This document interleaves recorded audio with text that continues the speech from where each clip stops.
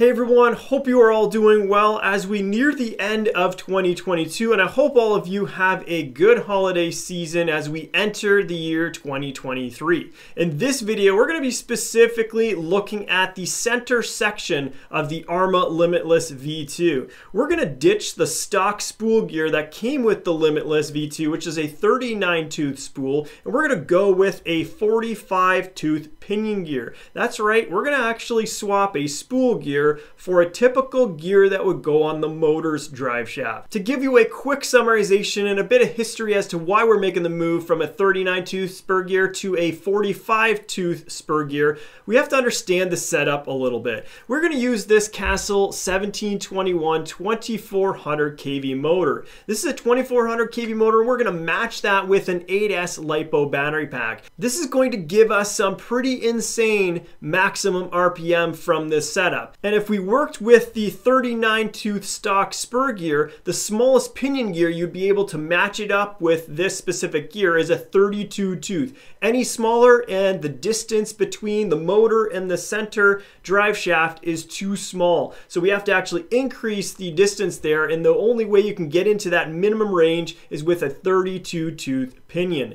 Problem with that setup is it's going to be a 200 plus mile per hour potential setup for us, and that is simply not what we're after here. We want to achieve a speed that is much slower than what that setup could offer us. So that's why we're moving to this 45 tooth spur. Now, one of the issues that we have is these two gears actually are going to be very different as we lay it into the center drive section, and we'll see exactly why that is very shortly. The main issue here is that the distance between each gear in terms of their width is different. So the spacing that the new gear is going to occupy is greater than what the original spool gear here consumes on the drive shaft, and we need to make up for that as we go and locate parts and components on our new V2 drive shaft. So let's grab the V2 drive shaft and show exactly what kind of modifications that have been done already on this drive shaft.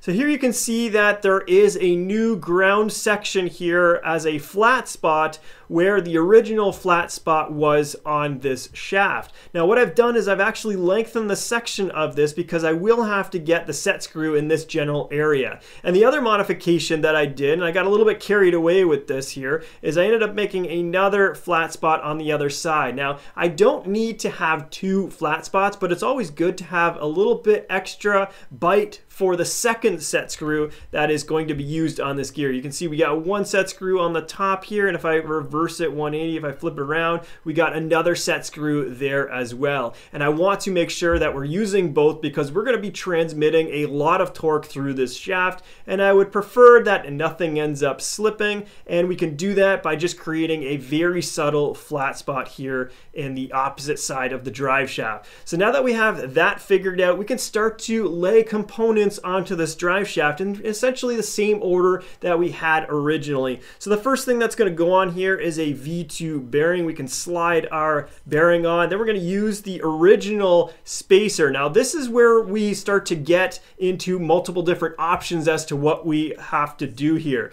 This is going to be one area where you can, if you wish, grind this down to produce a smaller spacer and allow us to get a little bit more room for the remaining components to get onto the shaft. Now I did not choose this approach. I didn't want to go and change and alter the original gear, so what I decided to do is use a washer and modify the washer instead. So the next component before we get into what that washer looks like is going to be our 45 tooth pinion, or it is a pinion gear, but it is going to be now our new spool gear. And what I'm going to do is I'm going to hold everything in position, and I will now just tighten it up briefly so we get an understanding as to where this will be.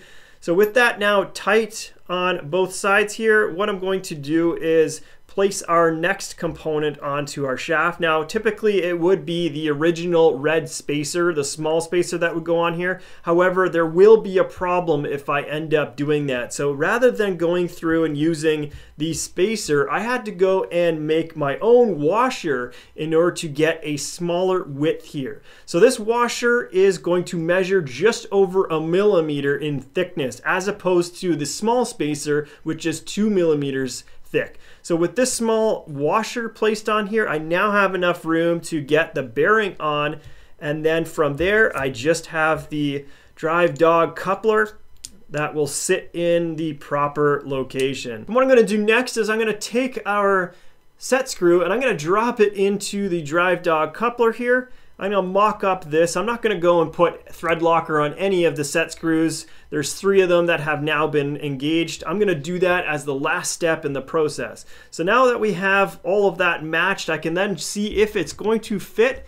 And it does. And then if I go and check the actual clearance, I don't have a lot of motion in that center drive shaft section. Now it's important to know that you don't also want it to be super tight. You want to have a little bit of motion in the axial direction just to know that there's nothing that's going to be too tight and binding within that section. Otherwise, you might be pressing up against a bearing, putting a little bit of added pressure there, which can increase the amount of heat. And as we know, we're going to get some incredible performance out of these vehicles, and we don't need extra heat anywhere. That's going to lead to premature failure of potential components. So essentially, that's how we set our center drive shaft up.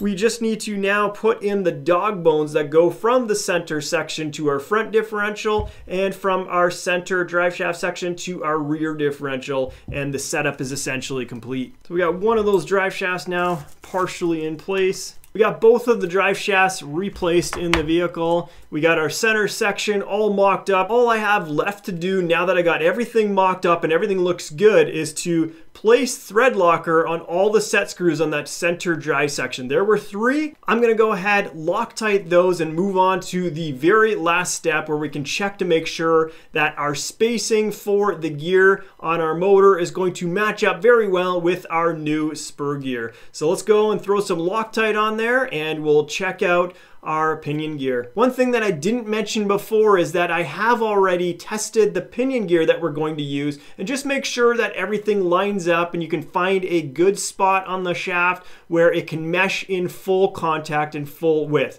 So I'll show you exactly what that looks like right now. So we slide the pinion gear here onto the motor shaft, and I'm going to bring the motor right up to the Spur gear, and you can see that there is a good amount of clearance between the gear and the actual motor mount. There's a few things that I'm looking for when I do this mock-up. I just want to make sure that we have full contact, so the width of the pinion gear is 100% matching the width of our Spur gear, and I want to make sure that there's enough of the pinion gear that is seated onto the motor shaft. We don't want that pinion gear hanging off the very end of the motor shaft, and at the same time we don't want that pinion gear up right against our motor mount. So once I check all of those clearances, I am good to go. At this point, I can go ahead and make sure I get some Loctite on those set screws, get some Loctite here on our motor mount, set the gearing position in place correctly, and then I can start to reassemble all of the top section of the Limitless here, and I am ready to run. Well guys, I hope you enjoyed seeing exactly how we can take a pinion gear, modify the assembly of components that go onto our drive shaft to make it work. This essentially opens up the field of play for gearing specifically